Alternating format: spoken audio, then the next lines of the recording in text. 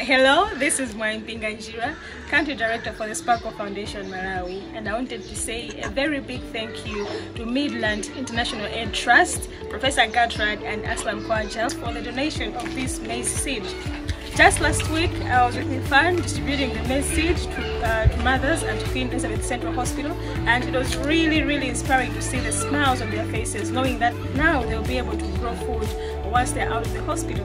And I'm even more happy that we are going to be distributing the maize seed to 150 of women from our catchment area, which is also going to help them grow their own food and possibly avert from the looming hunger that's going to face Malawi.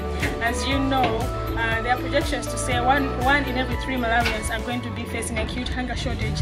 This donation has come at a very right time, and I can't say thank you enough to Professor Gertrude and Aslan Kwaja for your amazing donation.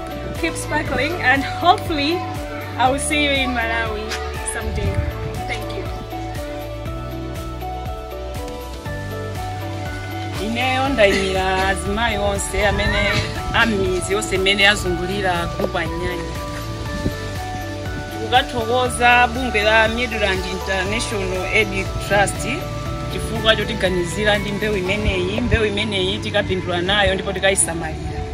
Komanso wa Professor Gertrude ndi amene tikwathokoza chifukwa chotithandiza mbewu imeneyi. Kuphatikizanso Aslam Kwaja amene atengapo gawo pa mbewu imene atipasayi. Mbewu iyi ikatithandiza pa moyo wathu wa siku ndi siku, kuti siku linanso tizakapanga majuwa munati ikhoza kutipindulira kuzapeza 50 kg ya mbewu imeneyi. Zikomo.